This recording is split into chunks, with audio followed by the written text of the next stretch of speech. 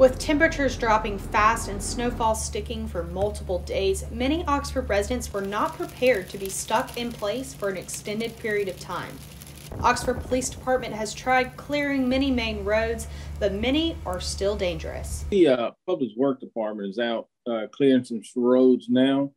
We're trying to hit those major thoroughfares to make sure that they're accessible in and around some of the stores and things where people want to be.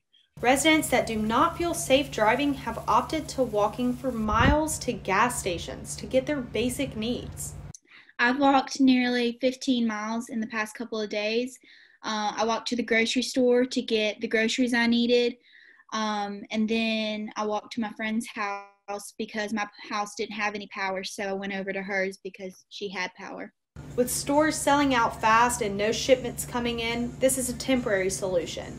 OPD believes some roads are safe enough to drive on, but recommends only leaving your residence for essential items. Because the stores are limited as far as what they're doing right now anyway.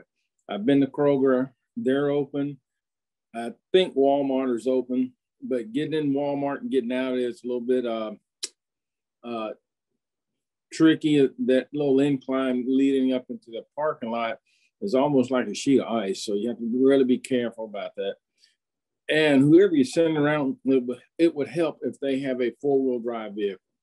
If you do need to leave your home, check Oxford Police Department's Twitter account for safe roads for travel and updated store hours. Caroline Crisler, Hotty Toddy News.